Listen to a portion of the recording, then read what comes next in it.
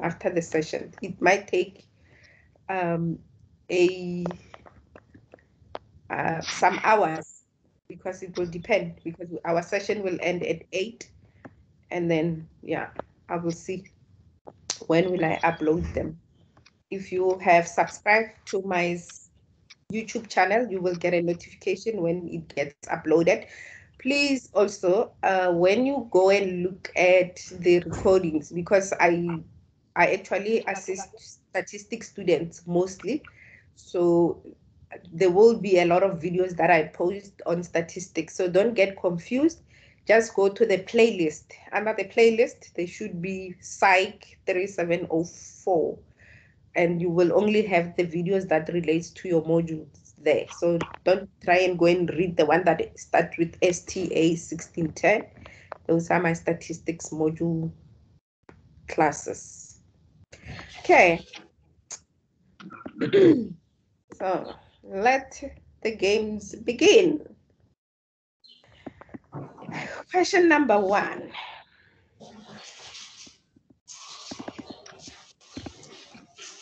The process of finding a way to measure construct so that it can be represented by a variable is referred to as. What is the answer to that question? Oh, that's the other thing. I don't give answers because I don't know the answers myself as well. So you can unmute. Let's have the discussion. Number one. The process of finding a way of to measure. It's number 2.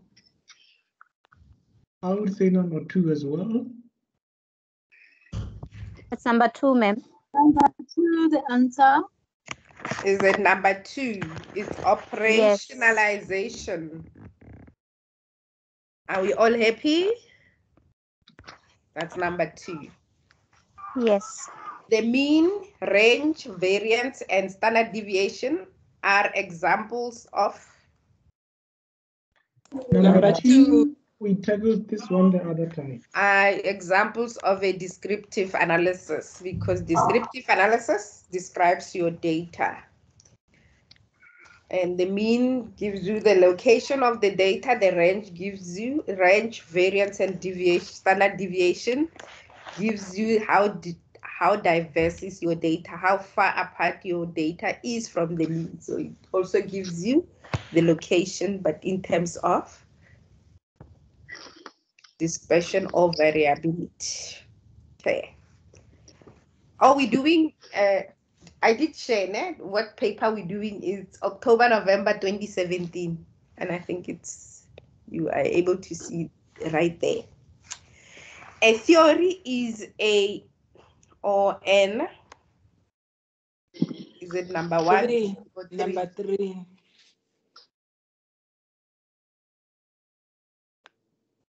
Number 3, because a theory accounts for facts, and it will explain why facts are as they are observed. Happy? Do we all agree?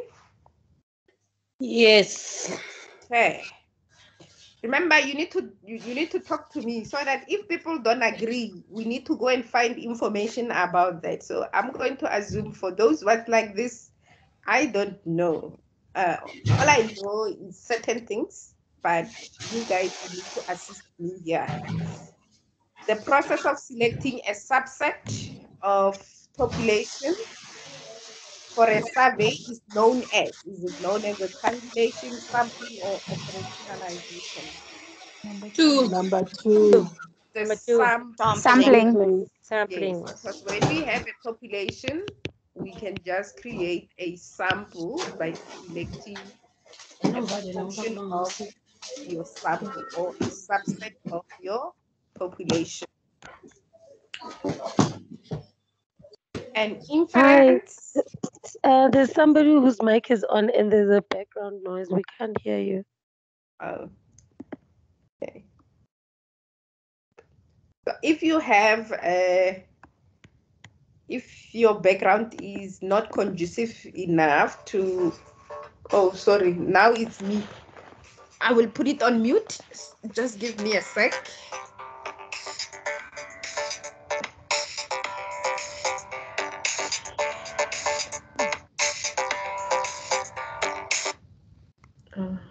Sorry about that.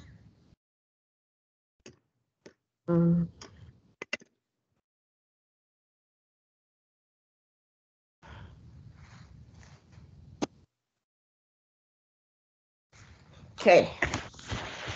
An inference is 1, 2, 3, an explanation of why certain things are as they are observed to be, an educated guess about how certain phenomena may be interrelated. 3, a generalization from a sample to a population which have a high probability of being true. 1, 2, or 3? 3. 3. It's 3. Inference, we make 3 is correct. decision about the population based on the sample. Okay. Number 6, empirical or empirically means based on. Is it on theory, observation, and facts? And I think it's based on observations.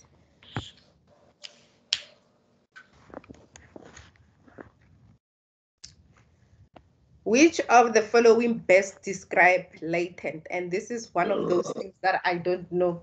What is a latent? Number 2. 2. It's hidden. Hidden. Because I know one should describe something that is hidden. One should describe something that is not hidden. Which one is Manifest.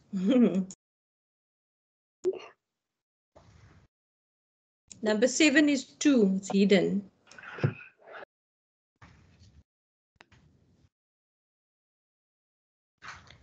I made notes somewhere. Let's see. To help those who don't know. So a latent is invisible, can be constructed by manifest. And a manifest is visible and can be observed. Okay, so now I know. I need to remember that also for future. Okay, so the one that will be number 2. So in a way, it says a latent will be your dependent variable, isn't it? Is the one that you want to also predict based on the observations. It's something that you don't like.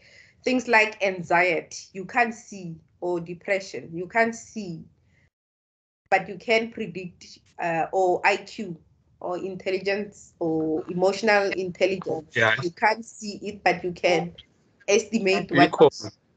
Yes, okay. Now I got it. Okay. A psychologist, number 8, a psychologist has a theory that visualize perceptual ability influences the marks. Oh gosh, wait, let me read it again. A psychologist has a theory that visual perceptual ability influences the marks that the learners will get in mathematics. In this example, visual perceptual ability is what? Variable. Is it a dependent, independent, and hidden? Number 2. It will be independent because it influences what the mark will do. So that will be your X observation, and that will be your Y. That is your input. This is your outcome. And that is independent variable.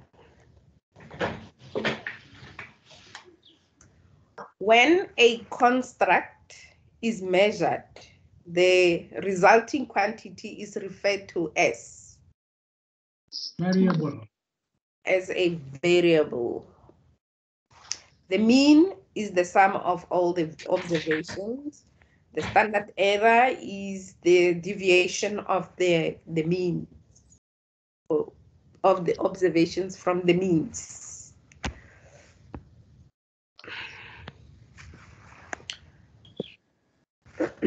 what number is this? 10. A psychologist. Sorry, ma'am.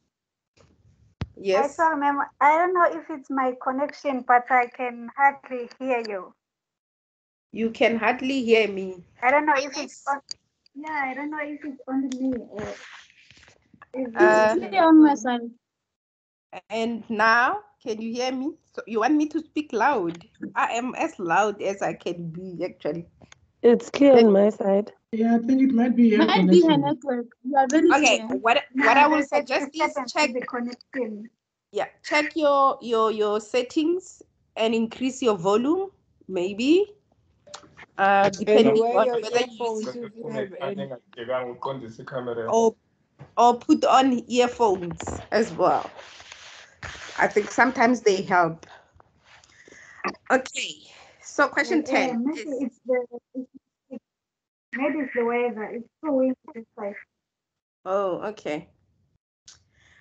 Okay, so question 10.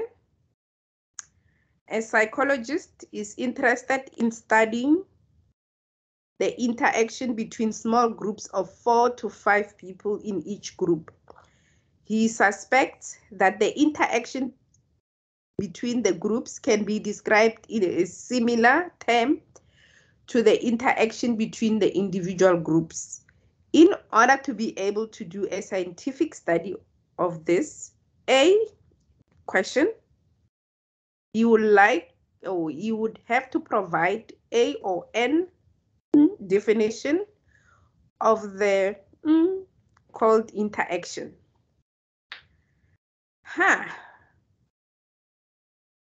He's interested in studying interaction between small groups.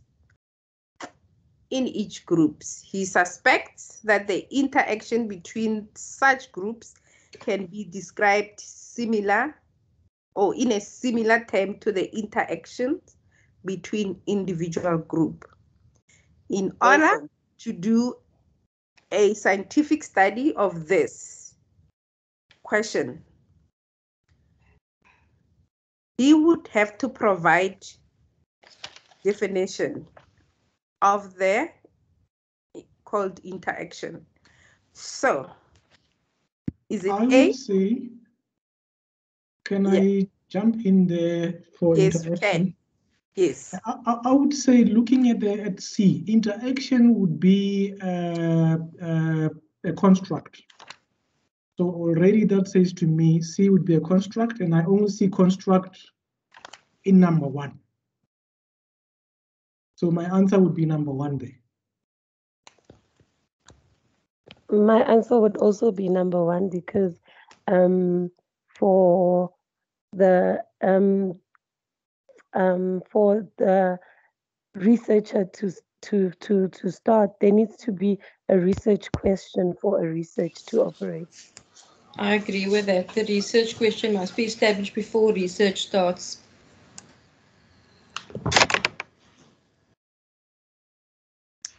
So the question will read, if we select number 1, in order to be able to do a scientific study of this, a research question would have to provide an operational definition of the construct. Does it read much better? Yes, definitely it does, because this one would have said, if I take this one, to do a scientific study of this experimental, you would have to provide a research definition of statistic called interaction. No, doesn't sound right. Hypothetical question, no, also doesn't sound right, because I have to provide an empirical definition. No, also doesn't. So number 1 is the right answer. And also based on what everybody has just said, in order to identify which one will be correct, because interaction will not be a statistic or a parameter.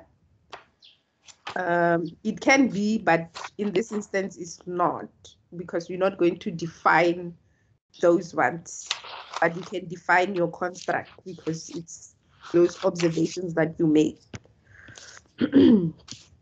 Okay, so Question 11. The variable manipulated by the researcher in an experiment is called the...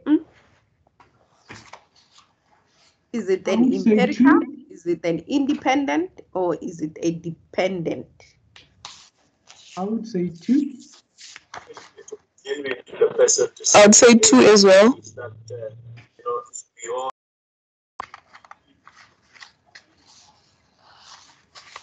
It is called an independent variable because he will have to manipulate your independent variable when you use them in your model or anywhere where you want to test or you want to predict an outcome, which will your outcome would be your dependent variable.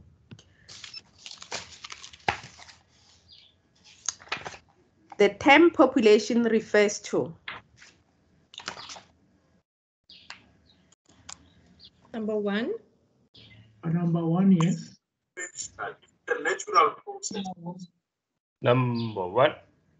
Number 1 is correct because this one set is the subset and this one says the set of all variables because all variables form part of the group and we're not interested in the set of variable, we're interested in the set of the population, which is all set of all elements of interest, and all elements of interest have variables that are characteristics that defines those elements or that set.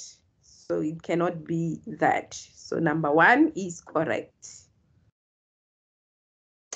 The symbol X bar refers to while the symbol mu refers to. When you answer this question, think of it this way. We have a population which is big and then we have a sample which is small. Always when it talks to the symbols, always think of it complex, simple. So complex in a way that you can't even pronounce it.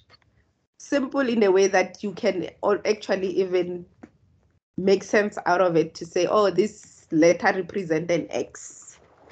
So the symbol X bar refers to, and while the mu refers to. Number 1. Number 1. Number 1. Number 1. Number 1. Number 1, this is your sample mean, which is your simple X bar, and your Greek letter. So I could have just said Greek. We use Greek letters. Mu is your population mean. So this would have been correct, but this is wrong, and that is not a standard deviation. A standard deviation is sigma for the population, that is the sample. For the sample, standard deviation is S. That would have been an S, and for the population variance, that would have been a sigma squared. You need to also know that is a variance, is sigma squared. And the population standard deviation would have been just the sigma. In probability theory, the number of distinct events that could possibly occur during a performance of an experiment is referred to as. Number 3. Number 1. In a probability theory, the number of distinct events that could possibly occur during the performance of an experiment, they are referred to as. It's like Number 1. About the population. Number 1 is not correct. Number 2 is 3. not correct. Number 3 is correct. Number 3. Here we're talking about the number of, it's a collection of all events. If you watch the last session that we had together, I don't know when did we have it. When we dealt with probabilities, we spoke about the sample event, which is a collection of all events. In a simple, sorry, those who don't know me, I don't have a good handwriting, so you will bear with me. You will just listen to my voice. It's a collection of all events. That is a sample space.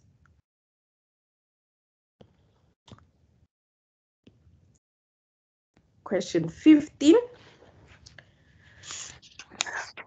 The table below gives the frequency distribution. So this is a summary table of numerical information of exam, of number of students in a psychology exam mark. So they gave the range, which starts at 40 and ends at above 81. And they have your frequency count. The question is, what is the probability that a student will get a mark between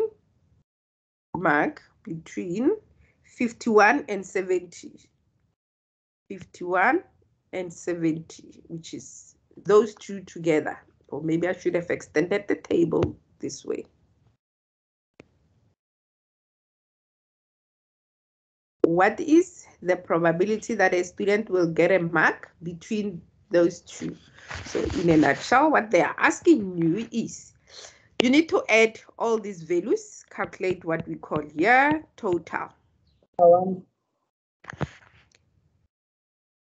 So did you calculate? You need to do the calculations. So add them, 8 plus 12 plus 20 plus 30 plus 22 plus 18. What do you get? 110.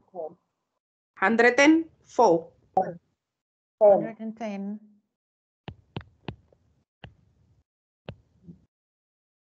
110. Now we need to come here and calculate the percentage. Actually, not a percentage. We need to calculate a relative frequency. Oh, I need to get to the gist of things. So we need to come here and calculate what we call relative frequency, and we can use this relative frequency as our probability. So how do we calculate that? You need to add, you need to say 8 divided by 110.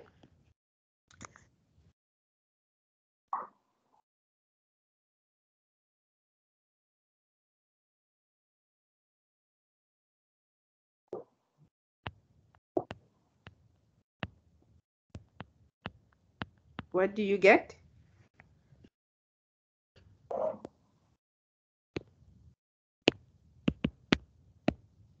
It's 0.07. I'm gonna leave it at 2 decimal because I see our probabilities here as 2 decimal. Then we need to say 12 divided by, I'm going the long route anyway. So, but I'm just demonstrating the concept because we didn't cover this during our sessions. 12 divided by 110. And that will be 0.11.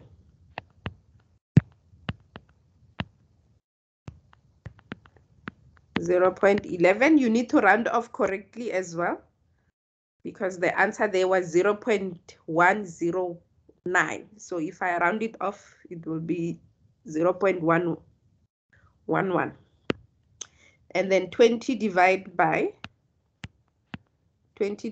110, you will say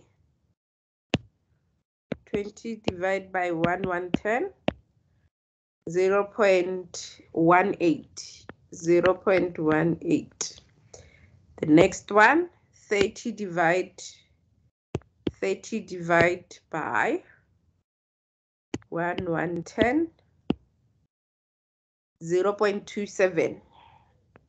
30 divided by 110, 0.27. I'm not gonna complete the whole table, so you get the gist of things. You understand what we were doing there. So when you do all of them and complete that, the total here at the bottom should be equals to 1. the answer for this should be equals to 1. And remember that the sum of all probabilities are equals to 1. So when you get 1 there, you know that you have done the right calculation. You can go ahead and do 22 divided by 110 and 18 divided by 110 and get the answer. And add all the relative frequencies and see if you get 1. But I'm going to stop right there so that we can move on. So what we need to do right now is to answer the question that we asked. So the question says we need to find the probability that the mark, which I'm going to call it my X value, lies between 51% and 70%. So if that is the case, so therefore it means I'm going to have to find the relative frequency of my value where it is equals to 51 and 60% plus my relative frequency where it is 61, or where X is equals to. So I can put these things in there. Don't forget the percentages as well.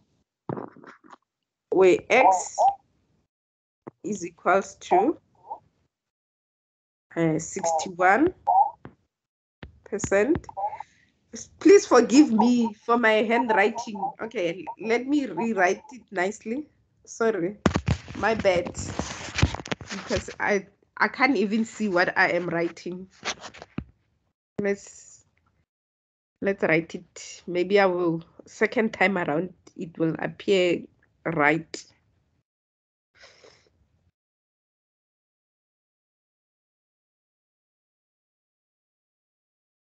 Working on a PDF is difficult than when you work on a PowerPoint. Okay, it did remove that. So we need to find the probability where X is between 51% to 60%. Plus, we need to add, because it says between 50 and 70, plus where X is equals to 61% to 70%, which then we did calculate that. Remember I said these are our probabilities. So we're going to take 0.18, 0.18, plus we need to add 0.27. And that will be 7 plus 8 is 5, carry 1. 2 plus 1 is 3, plus 1 is 4, 0. You can take your calculator and also calculate it, which is 0.45. Or alternatively, because I showed you the long way of doing it, alternatively, we could have just said, I'm going to show you another way of doing the same thing. Let me use the site. Without complicating your lives, so but you know that you need to share with people different ways, and they need to select whichever one they feel comfortable with. So because they said we need to find the probability of X lying between the two values, so we could have went and got the values, which is 20 plus 30, and divide that by 110. And the answer that we will get here would have been 50 divided by 110. Do the calculation. What is 50 divided by 110? 0.45. Yeah. 50 divided by 110, it will be 0.45. 0.45. Option 1 or option 2. So number 1 or number 2, whichever step you want to follow. There is no right or wrong way of doing maths. There are many ways to skin a cat. So I've shown you one and the other one. So choose whichever one you feel comfortable with. I've shown you the statistical way of doing it and the easy way of doing it. as well. So the complex way and the simplest way. But I needed to do the complex way first.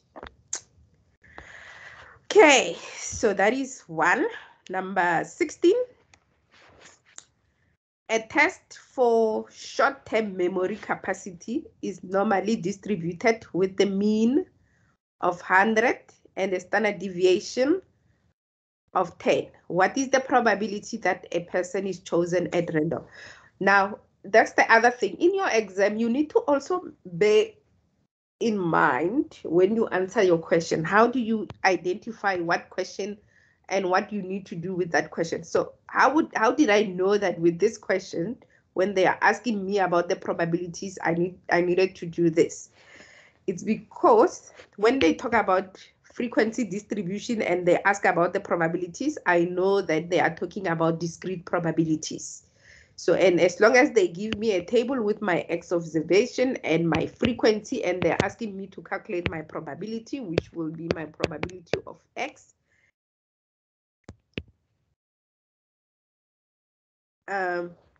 then I know that this is my discrete probabilities. Now, moving to this one, it also asks about the probabilities. I need to know when they start talking about normally distributed and they give me the mean and the standard deviation. Then I need to know that here we're talking about the normal distribution. And when they talk about normal distribution and they ask me about the probability, what comes to my mind, it means I need to also use the table. We did cover this the last time we met, so I hope you still remember. We need to first calculate the z-score because we need to first standardize the equation or the units of 125. We also need to bear in mind the sign of the question because it says, what is the probability that a person chosen at random will have a score of 125 or more? So it means greater than. And when it's greater than, there are a couple of things in your mind that you need to also remember. When you go to the table, what will happen? If my answer is negative, what will happen? If my answer is positive, what must happen? You need to also have that in your mind. So it says we need greater than, and we know our formula is the X bar minus the mean divided by the standard deviation. Our mean given, our standard deviation given, and our X always in the question. So I want you to do the calculation. So our X is 125 minus the mean of 100 divided by the standard deviation of a 10. Do the calculation. Leave your answer to 2 decimals if possible.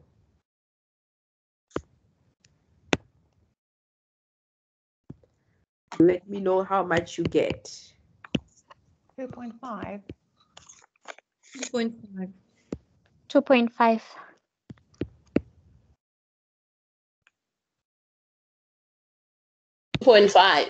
2.5.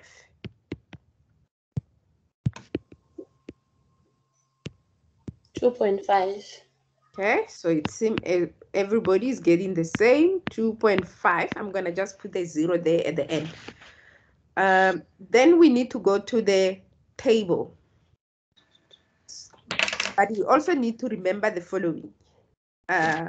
Our sign says greater than. So when it's greater than and our answer is positive, which side of the table must we look for? The smaller portion. The smaller portion. Yeah. Which is Okay. 0. Which is 3. Yes, so let me show those who didn't attend and they didn't watch the recording. So if it's greater than, you can just draw, like for example, if you forgot, you can just draw your normal distribution table or graph. So it says greater than, so it means it will fall this side. So if it is positive, it will be from the smaller side. If it's negative, it will be larger side. So we're gonna go to the table. I'm gonna scroll up. That's where we find the tables. So in this instance, you should have another, you can have another thing open next door to check your table. Maybe I should have opened another exam paper. So we are here on the probability table. We're looking for 2.50. So I must go to the 2. So this is 0.00. So we need to find 2. This are ones, and this is 2.03. We're looking for 2.5, ne? 2.5. Sorry.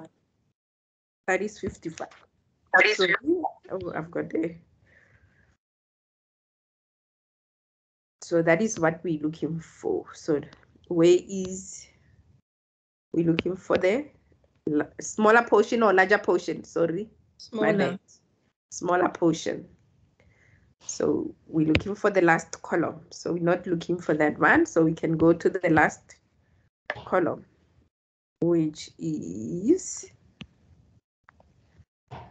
that should be our answer, 0.0062. Let's go back to the question. I'll open another exam paper and leave it there so that we don't have to scroll so many times. We can just save time. Come on. Where will we? Oh, there we go. So the answer we found was? Quick question. Yes. So if the question remains the same, everything remains, okay, the question remains the same, but X, let's say it's less than 100, where it will give you a negative answer. And they still want or more. And meaning our answer will be negative. So we'll be looking at the larger portion since the answer is negative. Yes. So if the answer here was minus. Yes. Sorry, on a PDF, my thing, it does that all the time. I don't know why. It flicks. So sorry, it will come back. Maybe. Let's see. Doesn't want to come back. Oh, there we go.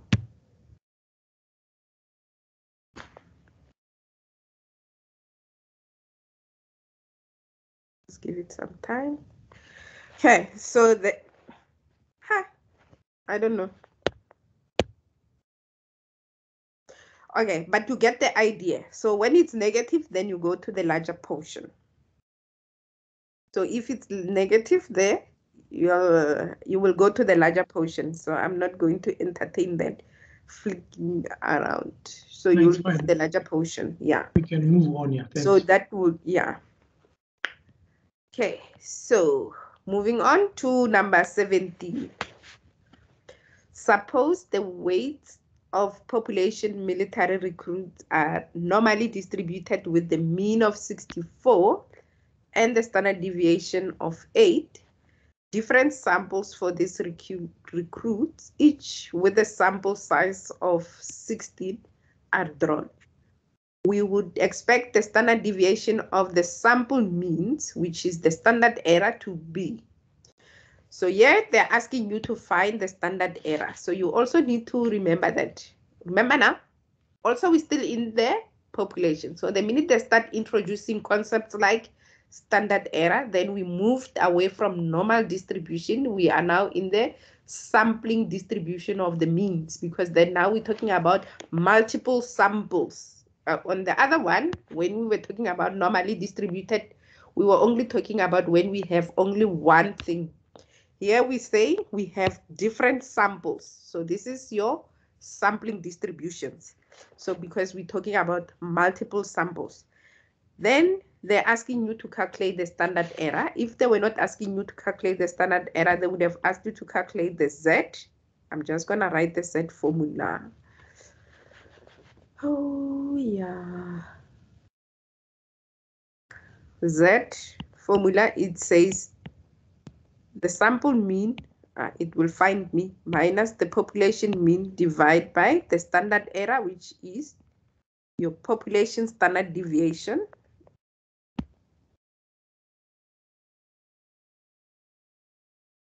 Oh, come on.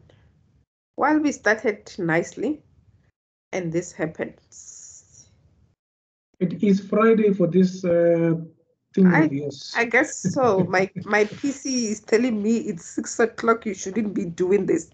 So standard deviation divided by the square root of n. It will come back. Okay, so this part at the bottom of this formula, oh gosh, that part is what we call the standard error. Just give me a sec. Let me stop sharing and I'll come back and share again. I'm not sure if it is my PC or the system or my system itself. I just want to see if I'm not sharing, if things don't flick. Things don't flick. So it's only when I am sharing, then I don't know how to handle that. Okay, let's see. So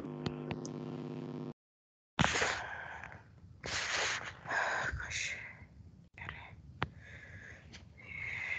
Okay, so this thing doesn't want me to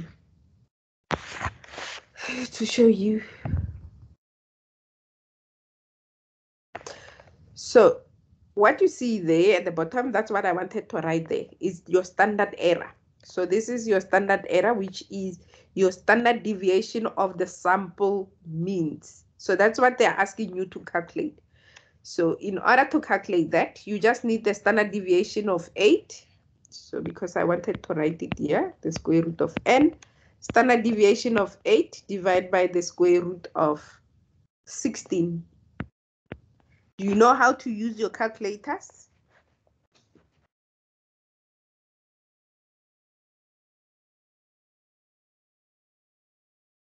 On your calculator, you have the square root button. So I don't know. The answer is 2. Yes, because the square root of 16 is 4. 8 divided by 4. 8 goes 2 times. And the answer is 2.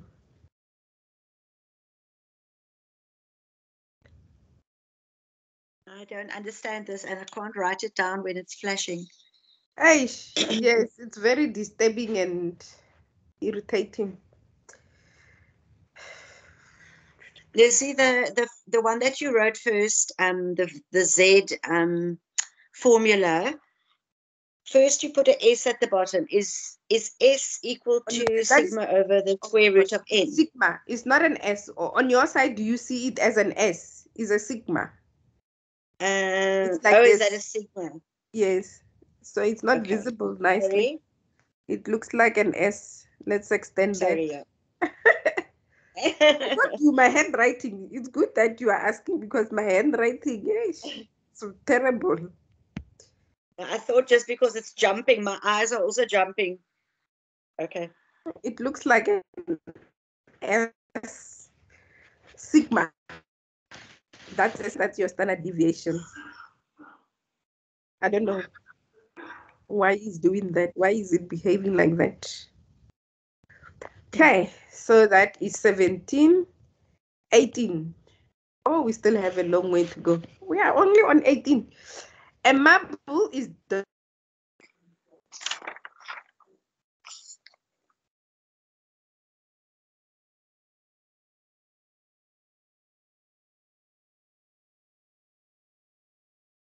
individual things like this, then you must know that this is basic probabilities.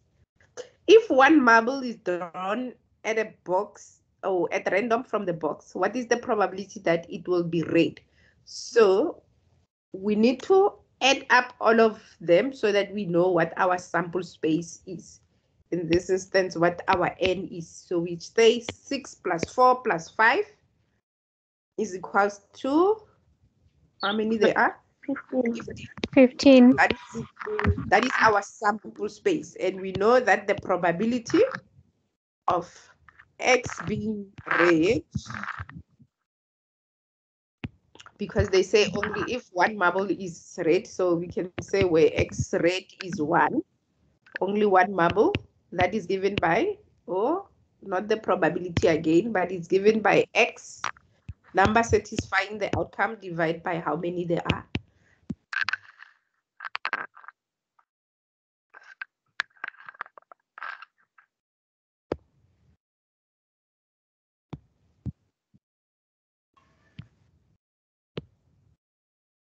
.4. The answer is 2. 0.4.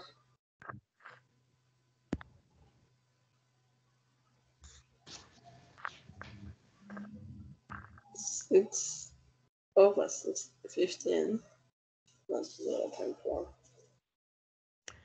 There are 6 red marbles over 15. Over 15. Number 2. 0.4.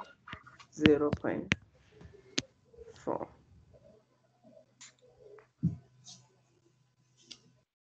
Okay. There are 19 females and 8 males in a group of psychology students.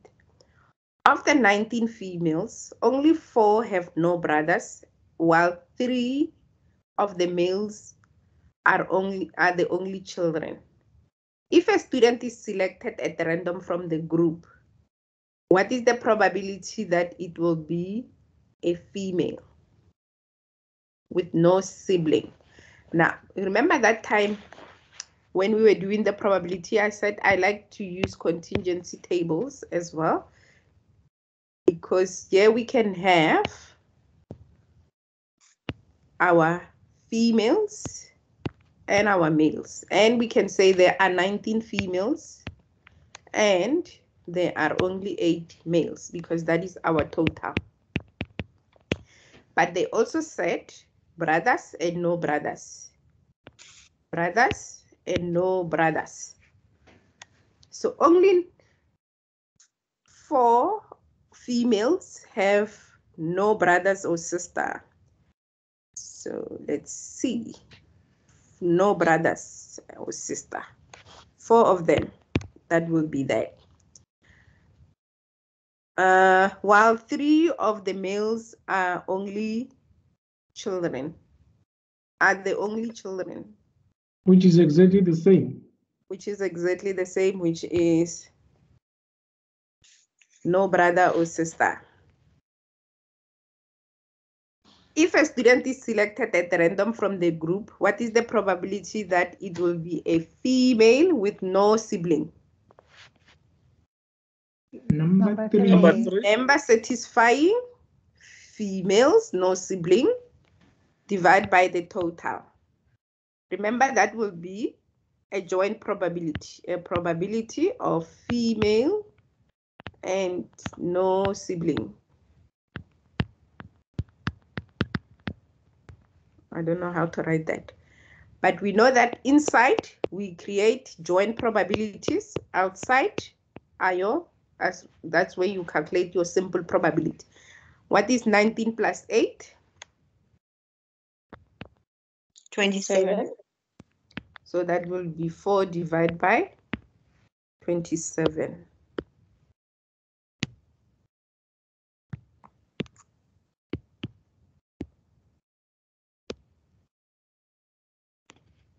Which is option number 3. 3.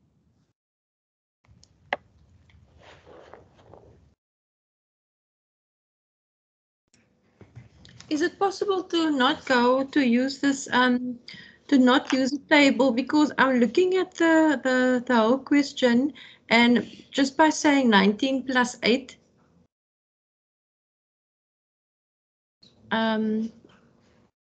it's 27.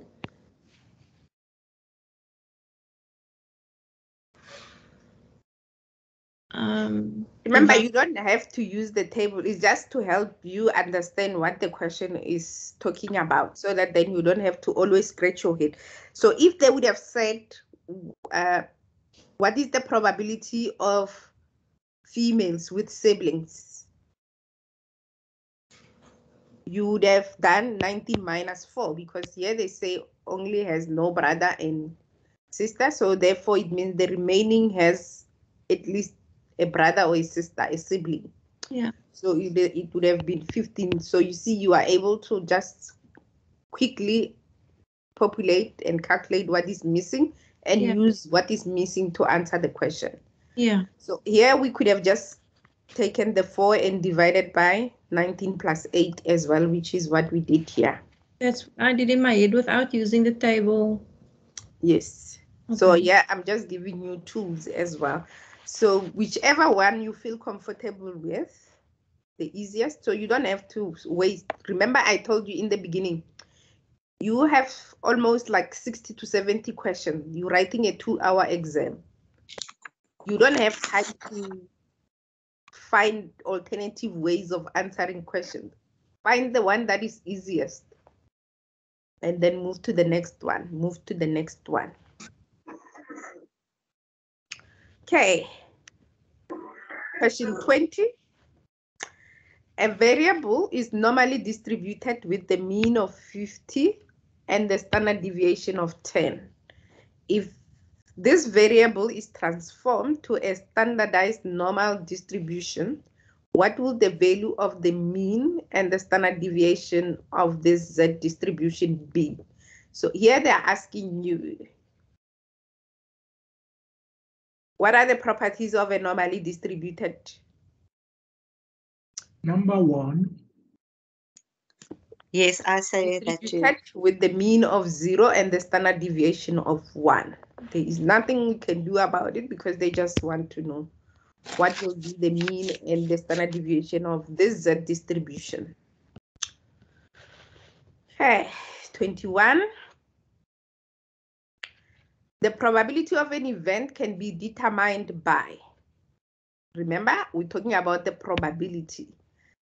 1, the set of all possible values of a statistics when all possible values of a fixed size are taken from the population. Observing the number of times that an event occurs divided by the number of times that it could possibly occur during a specific experiment. The distribution of means obtained from all possible samples, which can be established by applying a central limit theorem. 1, 2, or 3?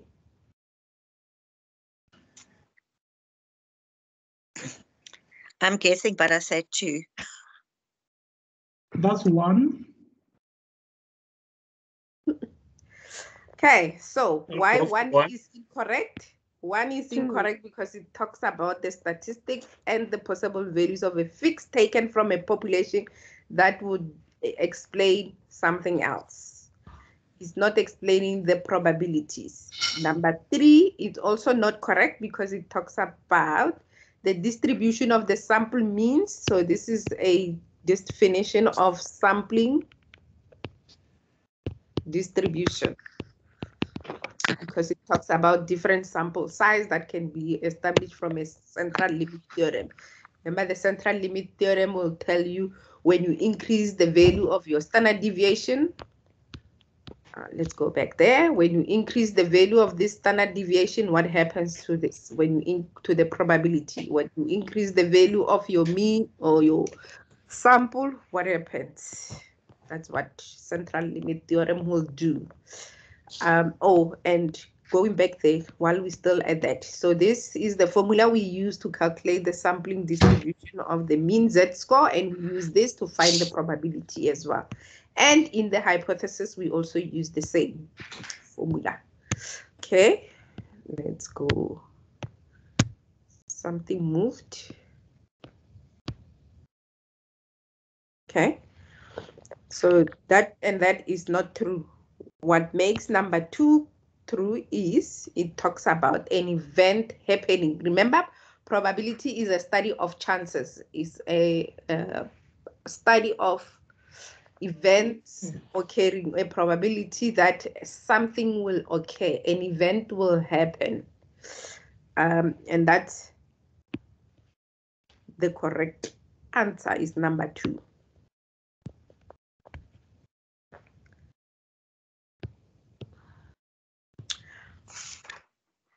By convention, the total area underneath the normal curve is set to equal. Is it 0? Is it the standard deviation? Is it 1? We also dealt with this on Tuesday. That's 1. Remember, the total area is your probability. It's 1. It's 1.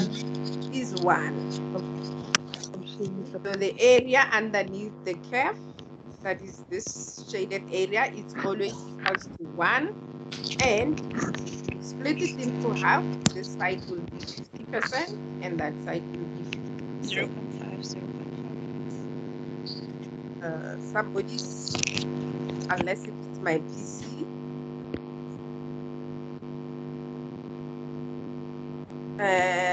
Lita mutes. Yeah, that's Lita. Okay. And yeah. The mean and the standard deviation of a set of tests are 20 and 8. So this is our mean and this is our standard deviation. If the Z-score, which corresponds to the test score, is 14, that's the Z-score, or the test score of 14 is calculated, in which of the interval listed below will it fall? So probably here they want you to go and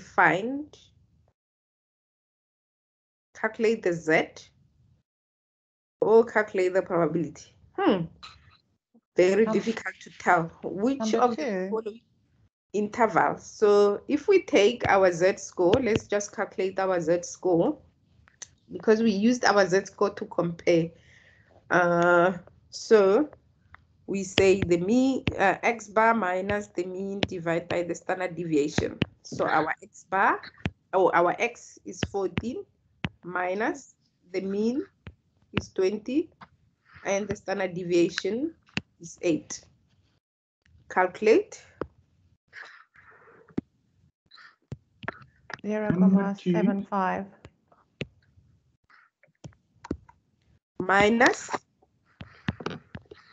0.75. So which interval will it fall in? Number 2.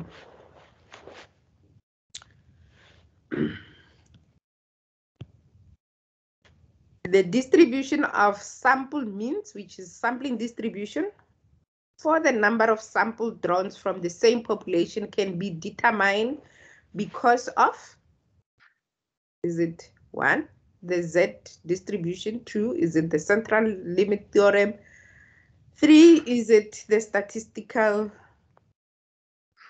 inference?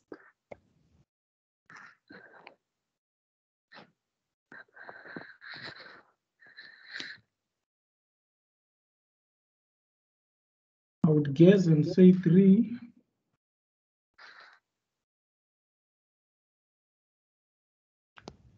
I would guess and say 2. Let's go to, do you have, I keep on talking about sampling distributions and all that. Do you guys talk about sampling distributions on your, in your module? Yes, you do.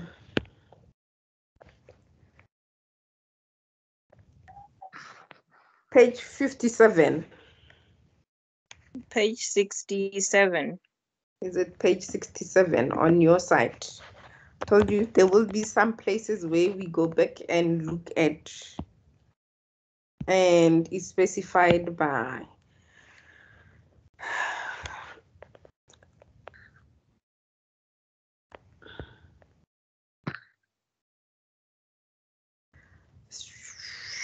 we have shown this, that the distribution of the sample means can be obtained for a very simple and specific question. Fortunately, The general characteristic of the distribution of sample statistics, such as the mean, are specified by mathematical called central limit theorem. It follows as such. If a random sample of any selected from, the sampling distribution of means obtained from all possible sample is approximately normally distributed from all possible samples is approximately normal with the mean and the standard deviation. The central gives you a precision of the distribution that will be obtained if you selected every possible sample. Okay, so we have our answer. And our answer is option number 2.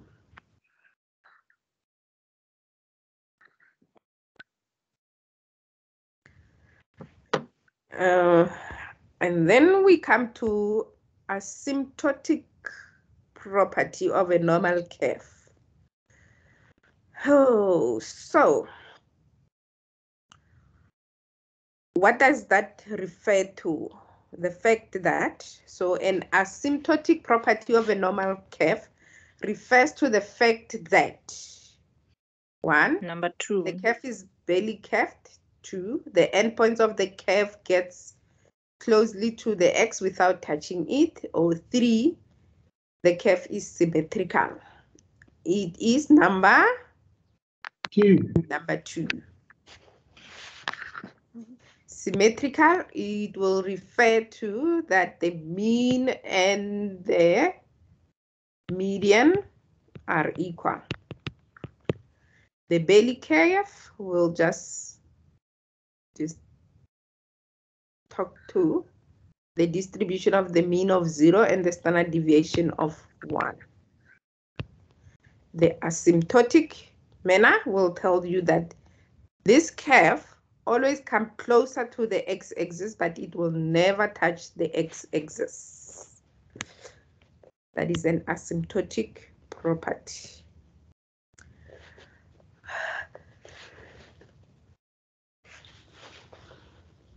Consider a hypothesis which describes a possible relationship between two variables. Now we're talking about a relationship between two variables. The null hypothesis refers to which specific kind of a relationship between the two variables. Oh, yeah.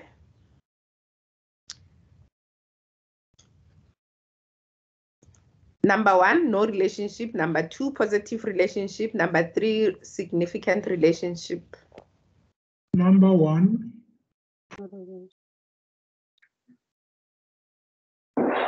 Number 1. Okay.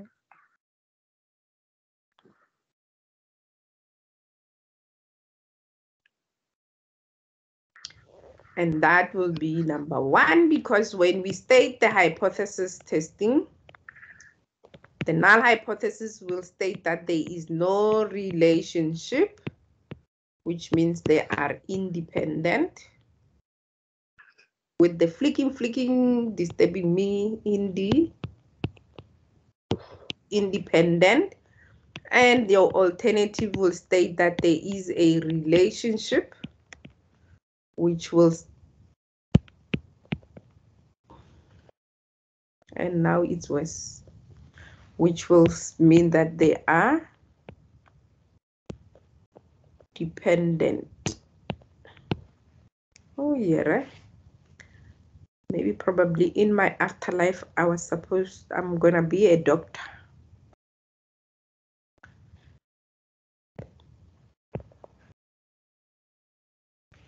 I don't even have to. Independent.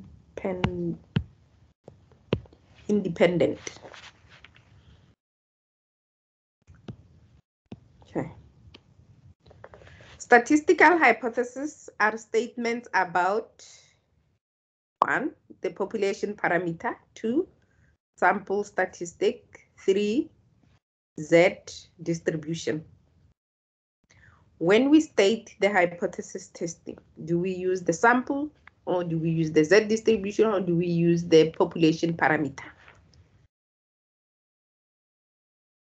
1. we always use population parameter. For example, when we state that for a null hypothesis, we state that the mean is greater than 100. We use the population. We don't say the null hypothesis says the mean bar is greater than 100. Or we don't say the mean, the Z distribution is greater than 100. We don't do that. We don't do that. We use population parameters.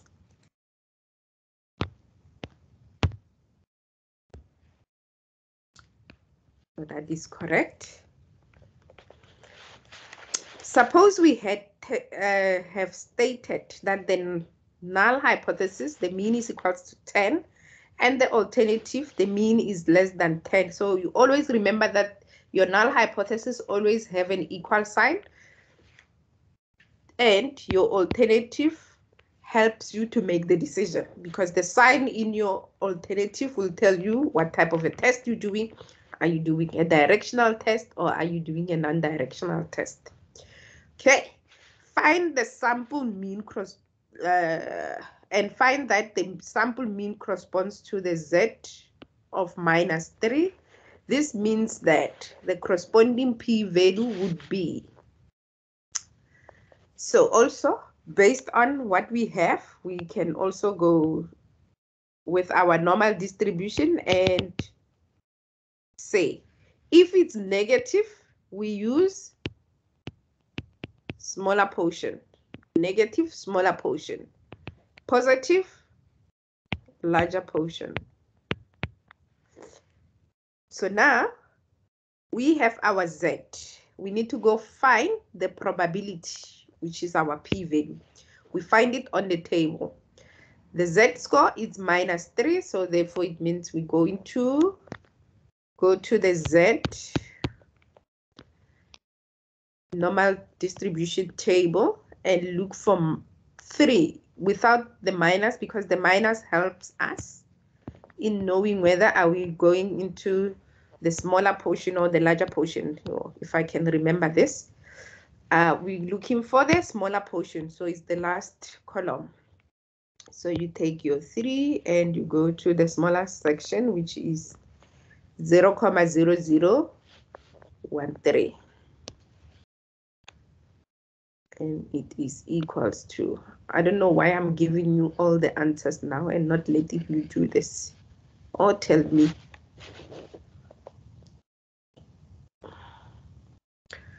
Okay, happy? Yes, thank you. Yes, ma'am. Okay, moving. A hypothesis which the alternative states that the mean is greater than 50 is a hypothesis and requires a statistical test. I'm guessing number 3. Number 3. You are correct. 3. It is 3. number 3 because it's a one-directional test. And when I'm saying it that way, so I've already said it's a directional test which requires a one-tailed test. It's number 3. The level of significance of a statistical test, which is an alpha value, refers the p-value such as the calculated from the test statistic, indicates the maximum risk that the researcher is willing to take for making a type 1 error, is used to indicate the probability of making an error by not rejecting the null hypothesis. I think it's 2.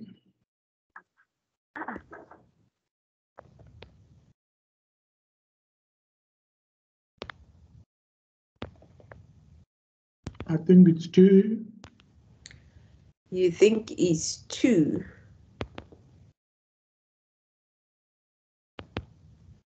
Let me open the notes. And I think it's something that we did right in the beginning. Did we? No, I didn't do it with you guys. Okay, so I didn't do it with your class. I did it with the IOP class.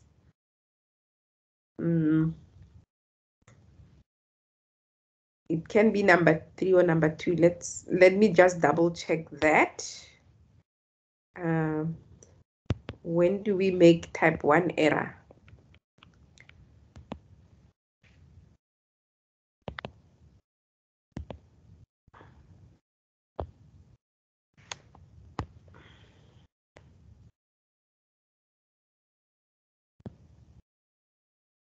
Sorry, I want to open the notes. It's the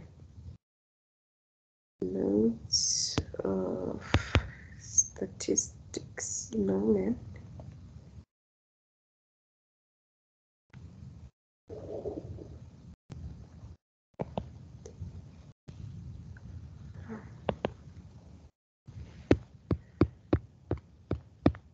So many notes. So many notes. Type 1 error occurs when the null hypothesis is wrongly rejected. So type 1 error is when the null hypothesis is rejected but is true. So what does the question is asking? It says it indicates the probability of making an error by not rejecting the null hypothesis.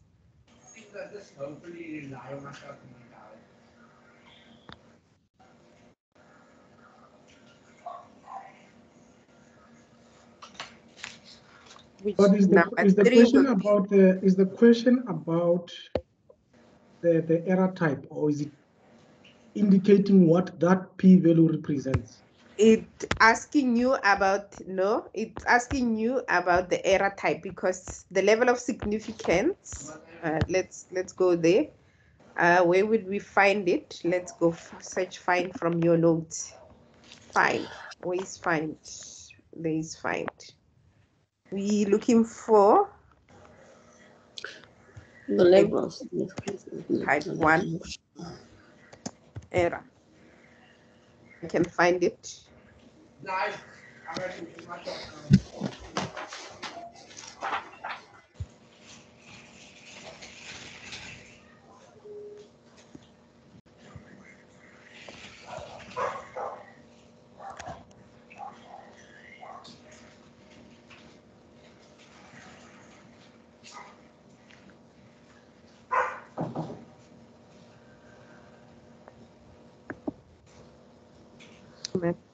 I'm not gonna find it there. I think type level of significance. Where did we do this? Which section of research analytics we did this? In our session 1. Maybe we can check page 105. Page 105.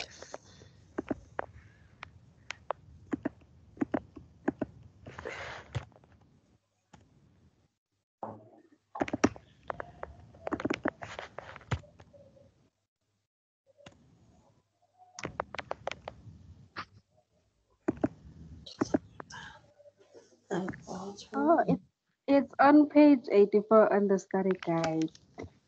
Page 84. Yeah. Eh? Page 85, the second paragraph. And I found it on page.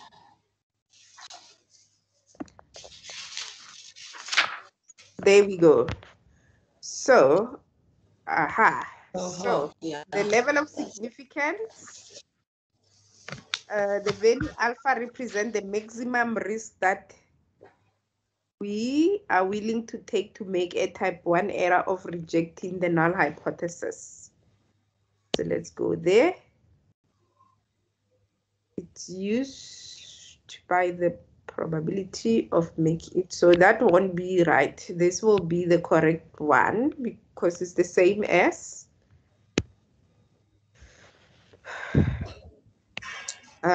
is the maximum risk that the researcher is willing to take to make a type 1 error by rejecting the null hypothesis, making a type 1 error. which that one will be, because this one is broad, because it says making an error. You can make either a type 1 error or a type 2 error, which is type 2 error. I know that it's a beta significant, and type 1 error is alpha. So the right answer is option 2.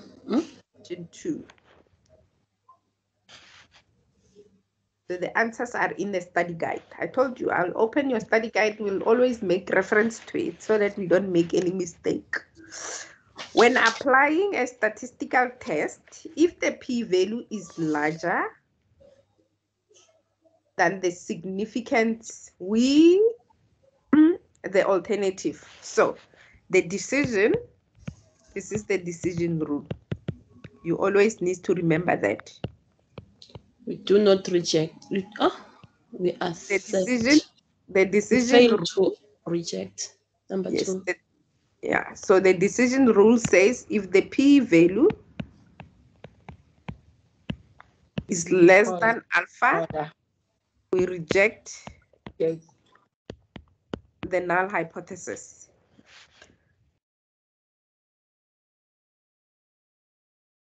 So if the p-value is greater than or equals to alpha,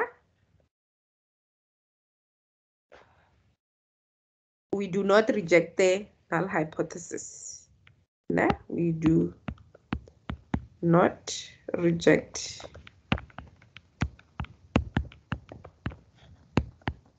the null hypothesis. But now we're not talking about the null hypothesis. So this is the rule. But we're not talking about the null hypothesis. They're talking about the alternative. So based on the decision rule, it says if the p-value is larger than the level of significance, which is the second part, if it's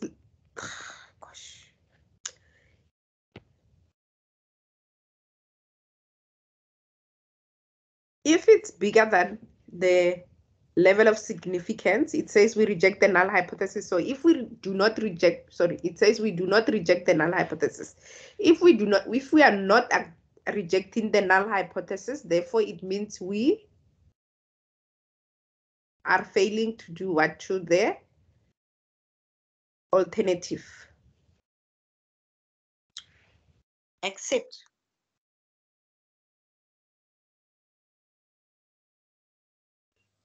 Fail to reject. No, we fail to reject. No. We do not accept. If it's not number 1, we do not accept. We do not accept because we're not rejecting the null hypothesis. So we're saying the null hypothesis is true. Yeah. If it's greater than, therefore it means we're saying the alternative is not true. So now we're talking about the alternative. Yes, we're talking about the alternative. So if we're not rejecting the null hypothesis, therefore we are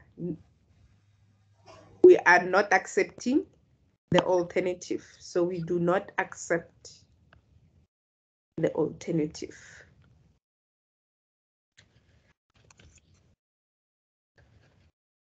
So always need to go back to the rule because that will give you the base in terms of how you can answer the question, because here they're asking in relation to the alternative.